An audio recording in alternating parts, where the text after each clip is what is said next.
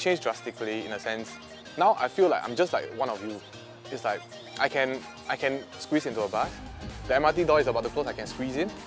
I mean, I have no problems, for example, like sharing seats in the hawker centre. I don't feel inferior.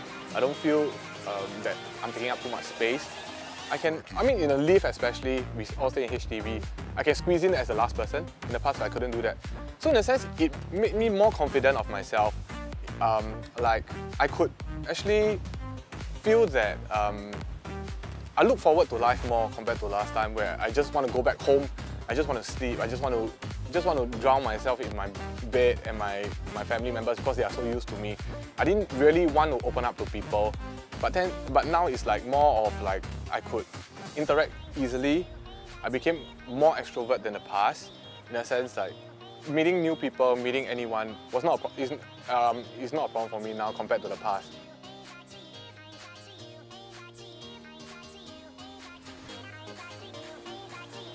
Like I mentioned earlier, after a few months after the operation, from a year from there, I started losing quite a lot of weight. So I realized that I told myself, say that, I don't eat, and that's it. I don't need to exercise. I'm fine. I'm good. My blood pressure is down. My diabetes level is down. My HbA1c was down.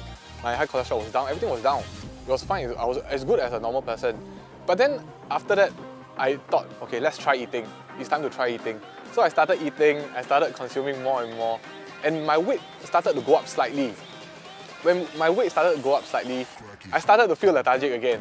When I hit, I think about 85, 86, I started to get worried again. I started to feel sleepy after lunch. I started to feel sleepy after dinner. I started wanting cravings for fried food, soft drinks, gassy drinks.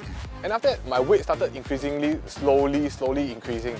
So I told myself, I actually asked my doctor, I said, why is this so? She said, it's normal. Because your stomach starts to expand, you tend to eat more, you can consume more.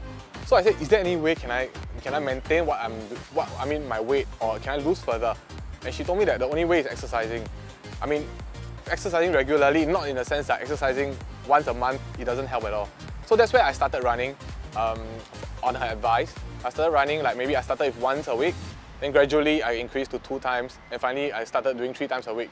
So that I still can enjoy my food, but yet I still can burn off the fats and the calories, which it doesn't make me gain weight at all. That's why I've been constantly at this weight for the past maybe 2-3 years. Yeah.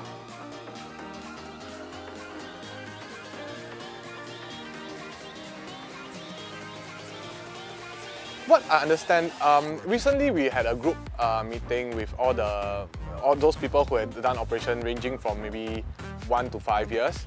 So in a sense that what I understand is that if they do not exercise, they do not maintain, the weight gain is back. Weight gain is sure, but you will never go back to how you used to be.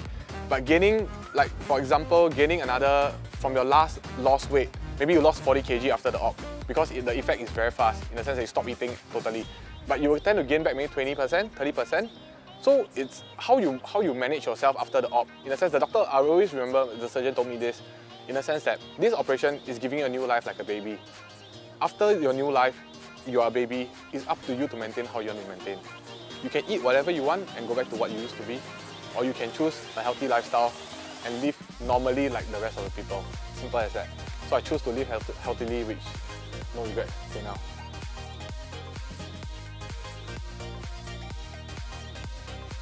Okay, for the op itself, I used to think exactly like what most people out there are thinking. It's shortcut, you just go for operation, tomorrow you're done.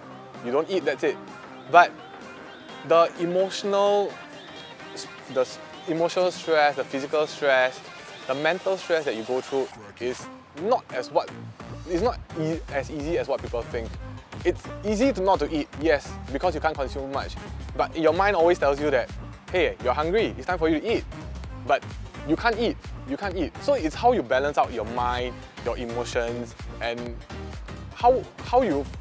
To me, is that I can push myself and I can eat as much as I want now. I still can force myself to eat, but after going through the pain, the emotional trauma of everything, I don't want to go back to where I used to be, and all my illnesses start coming back, and I have to like find another alternative to actually lose weight and maybe go for another op, which no, it's not something I want to do.